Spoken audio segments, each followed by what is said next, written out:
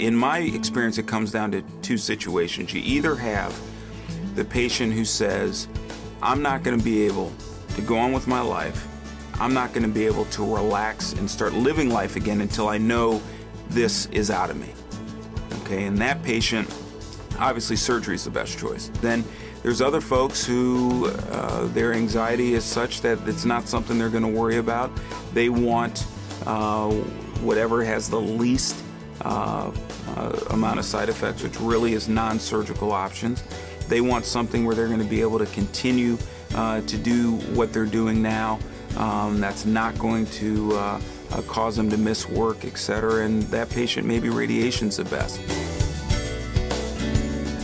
Anyone who has their prostate removed, whether by robotic surgery as we do today or traditional open surgery, is going to have issues with urinary incontinence and oftentimes impotence as well.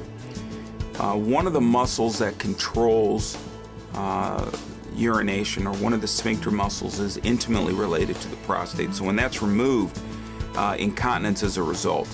Impotence is another issue. In low-grade disease, we can do what's called a nerve-sparing prostatectomy, which means preserve the tissue where the nerves that control erection should lie. But it's really an inexact science.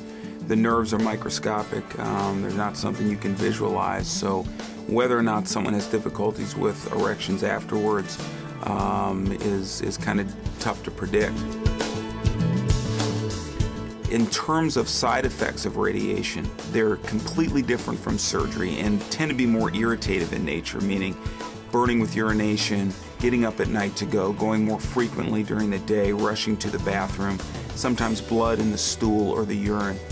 And the degree of that can vary. You know, some patients have, almost none, and some patients are really bothered by it.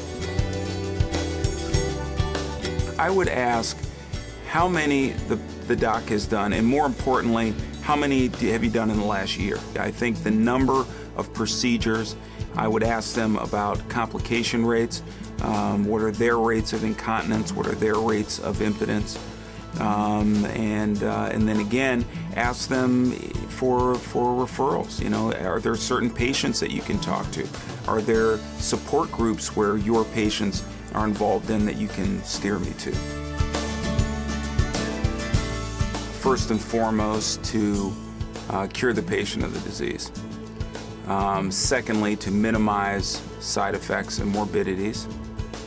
And probably lastly, having the patient return to a normal quality of life and their normal routine as quickly as possible.